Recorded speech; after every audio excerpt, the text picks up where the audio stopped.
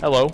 Sorry to bother you, but there's a huge tree in the middle of the road, and I won't be able to go anywhere until it's moved. I was wondering if I could use your phone. I am afraid our phones have been put out by the storm, and there are no other houses for miles. But no one should be driving around on a night like this. Won't you come in? The least we can offer you is a warm bed for the night. Well, I certainly don't want to impose. It's no trouble at all. Come, my friend.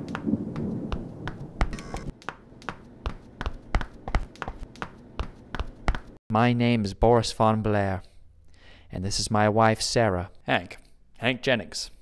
I want to thank you two for your hospitality. It's our pleasure, Mr. Jennings. We hardly ever get visitors. At least, we hardly ever get visitors like you.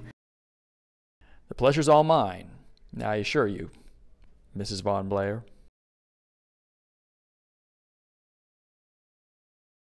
Let's have a quick drink, and I'll show you to your room. Oh, Mrs. Von Blair, you startled me. I didn't see you there. Once again, I can't express how grateful I am for your hospitality. Mrs. Von Blair? The storm's over.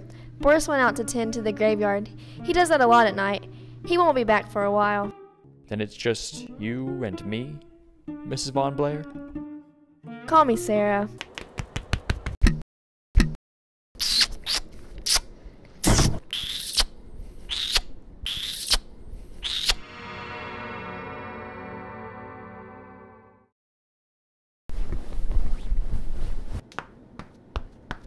Do you have a moment before you leave, Mr. Jennings?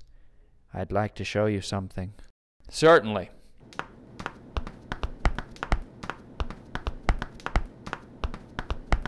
You see this, Mr. Jennings? What is it?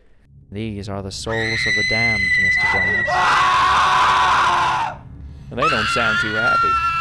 That's because they're tormented. Tormented by the terrible deeds they've committed. And tell me, Mr. Jennings, have you committed any terrible deeds? No, I can't say I have. You're quite sure, Mr. Jennings? You haven't done anything that will haunt you with guilt and regret? Not that I can think of. Very well. Do you know where Mr. Jennings is, dear? I wanted to say goodbye to him before he left. He's in my study, darling. Hank? Hank, darling?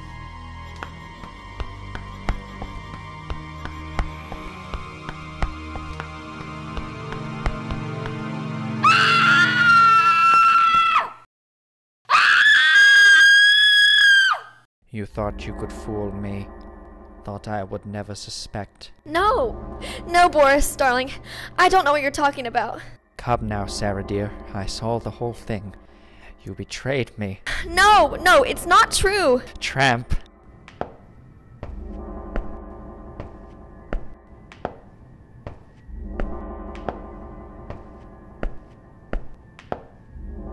Darling, please. I'll do better.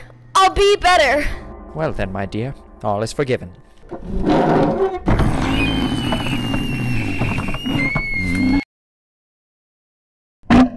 Now, why on earth did you go in there? There is a valuable lesson to be learned from this, and I hope that all of you out there heed it well.